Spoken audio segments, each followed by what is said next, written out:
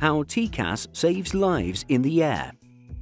With safety being paramount in all aviation, numerous measures are in place to keep aircraft apart in mid-air. One example is an independent collision avoidance system known as TCAS, the Traffic Collision Avoidance System. Its purpose is to minimize the risk of mid-air collisions between aircraft. The International Civil Aviation Organization requires all aircraft with a capacity of more than 19 passengers to be fitted with this safety measure. The rule also applies to aircraft with a maximum takeoff weight of more than 5,700 kilograms.